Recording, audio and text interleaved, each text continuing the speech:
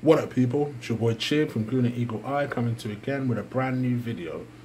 This time is to talk about the fact that Callum Chambers is looking like he's off, and people are actually happy about it. I'm about to talk to you about why I wouldn't sell Callum Chambers. Now, it seems like with the emergence of Rob Holding, everyone has kind of got that, England guy fix, Everybody has one. Everybody has a project, whether they like to admit it or not. Everybody has that one English player that they want to see do well and go on and represent their country, particularly if they're an England fan. If you're not an England fan, you might not give a shit as much. But everybody has that one project that they like to see do well, Whether people want to admit it or not, for United it's Rashford. For us it's Rob Holding.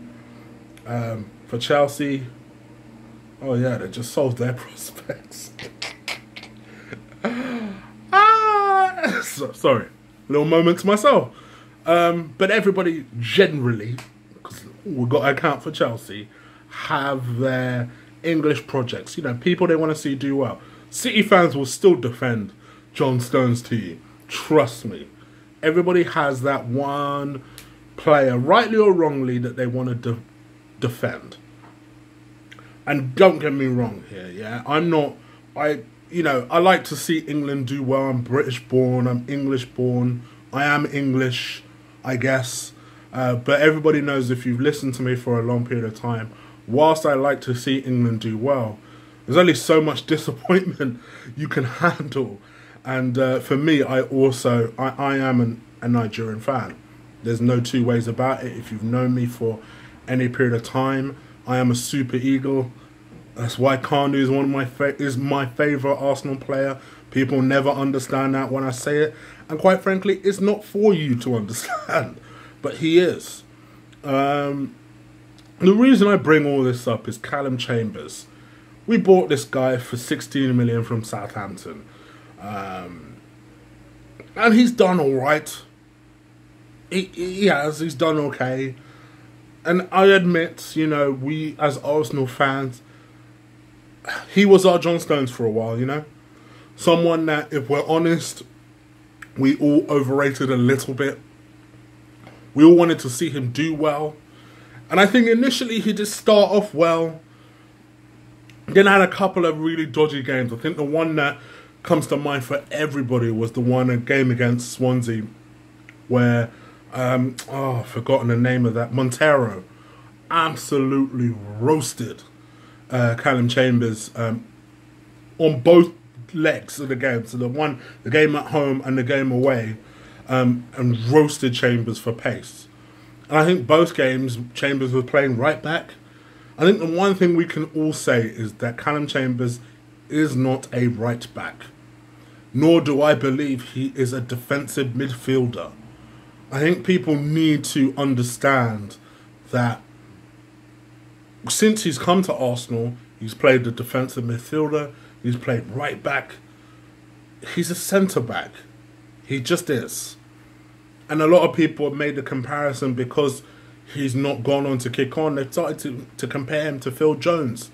Phil Jones, who also was similarly touted to have a massive career, a massive potential at Man United, and a player that even Arsene Wenger was interested in for a long time, and it never really kicked on because people were obsessed with playing him in various different positions, and he never really developed in one position. I mean, when you think about it like that, you can kind of see why Alex Chambers wants to leave, because Chamberlain, I should say, wants to leave because when you think about it like that, it's not always great to be a jack of all trades. You want to be a specialist in one. For me, I just don't believe that Chambers has had his chance. He's had his opportunity to show what he can do. I believe that there is more to come from him.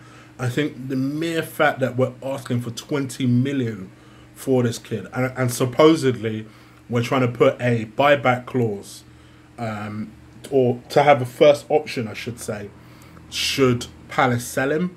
tells you all you need to know about Callum Chambers. For me, I wouldn't sell him.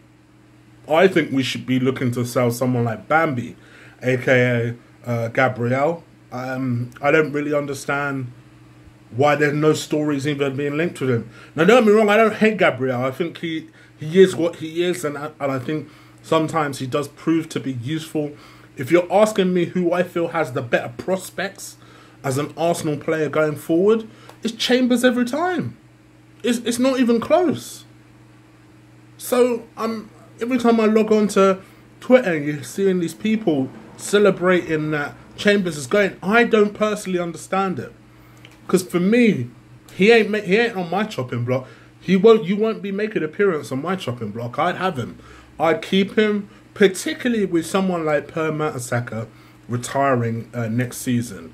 Per can prepare him, can nurture him.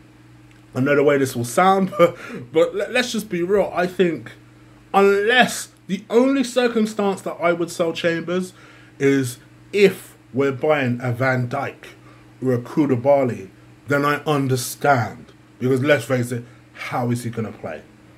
But if that's not the case, what's the problem? Have him in there. For me personally, it looks like this deal is going to go through. At the time I'm recording this, Jim White from Sky Sports has reported it widely across the UK that he expects Gibbs, Chesney and Chambers to go. There's talk that Gibbs is on the verge of potentially being sold to West Brom. Chesney is on the verge of literally completing a £10 million deal to Juventus. And it looks like this Chambers deal for Palace. I'm hoping this is the one that falls through. Just because I believe he has potential. I really do. I don't want us to sell him. If we sell him, we sell him.